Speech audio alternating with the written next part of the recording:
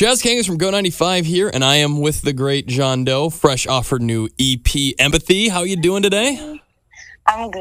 How are you? Spectacular, thank you. The EP is fantastic. It's your first of two EPs that you're dropping this year, and at the end of last year, you dropped the Crash EP. So what is it about the EP format that appeals to you? I just feel like it's a little bit less pressure. It's less pressure that goes into making an album. So I guess I came into Empathy with a fresh mind.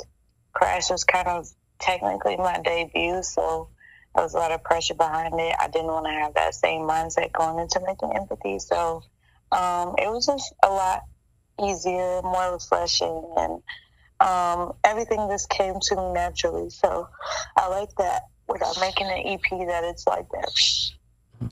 Sweet. Yeah, you mentioned in your Forbes interview last year that you find that you've never been the type of person to only focus on one thing and you like working on multiple things. So it's interesting hearing that you went into this with a different mindset. And so I'm wondering, when you're doing these EPs, I mean, you have another one slated for this year too. So you don't work on them concurrently, or do you ever work on multiple projects at the same time? Oh, I feel like I'm always working on multiple projects. Like, there are songs that I feel like will make my debut album I made like 2 years ago. So I feel like I make a lot of different types of music, and then now the challenge is like picking which songs need to come out now, which songs need to come out later, which songs like feel good together and can coexist together. And that's kind of how Empathy came about. I made maybe 50 songs. A lot of songs just didn't fit into the mold of what we were trying to do with Empathy. So,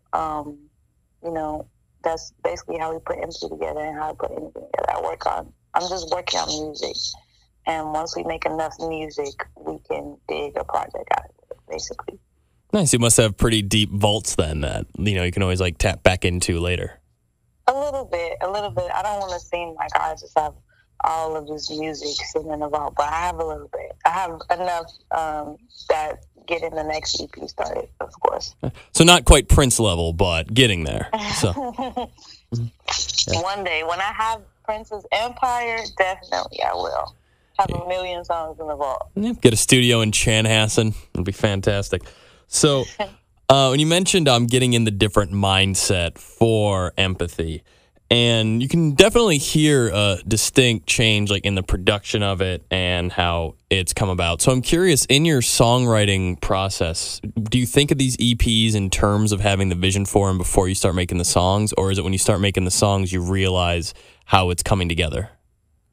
I think I have an end goal. And for this first EP, I knew that Crash was very versatile. I wanted my debut to be like that.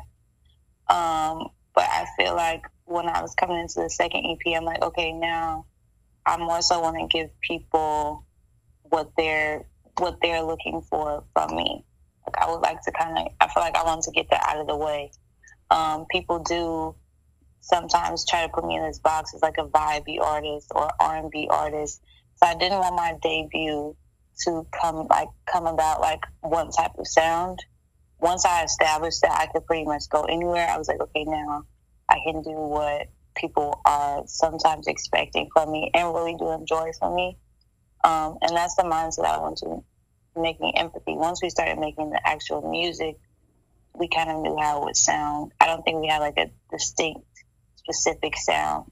But once we started making the music, it kind of started revealing itself almost. That's smart, and it just blossoms like that.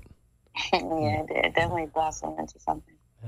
So the first time we heard you was on 2017's Wikipedia. We actually had that in circulation here at the station. Yeah. Okay. Yeah. Shout out to y'all. That's a good song. Yep. Yeah, I like it a lot too. And so with all that's changed, not just with you and in your life, but in how the Chicago scene as a whole has really changed in the past 2 years. How different is it now making music as a Chicago artist between now and when you made Wikipedia? And do you find the perception of you has changed at all either?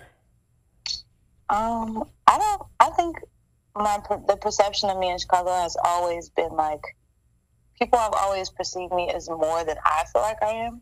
So I don't think that has really changed, especially now with my growth as an artist, people are still looking at me like, one of the, I guess for lack of better words, hometown heroes.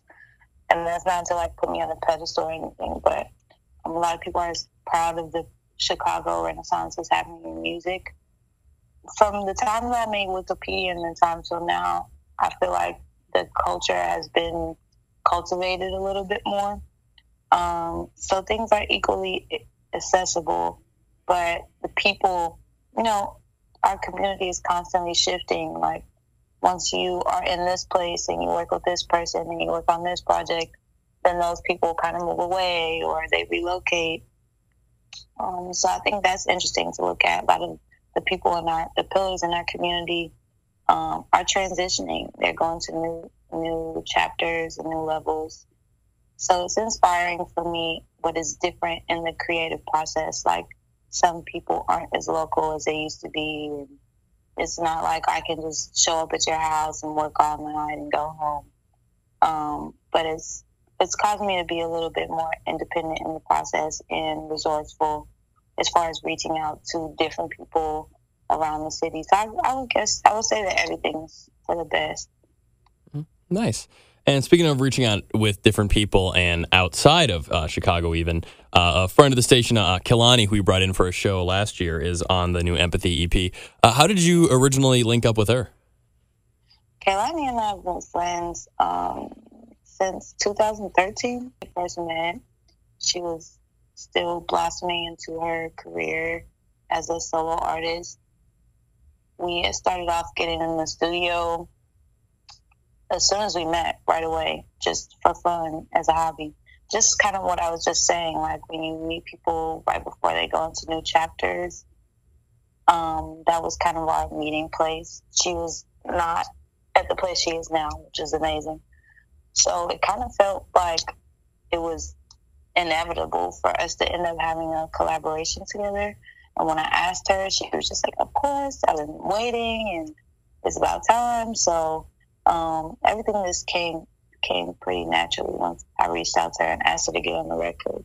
And I was really excited that she agreed to do it. Wonderful. Well, thanks again so much for taking the time to speak to us. This has been wonderful. And congrats again on Empathy. Thank you so much. Thanks for having me. And I can't wait to, maybe come to the radio station in person one day.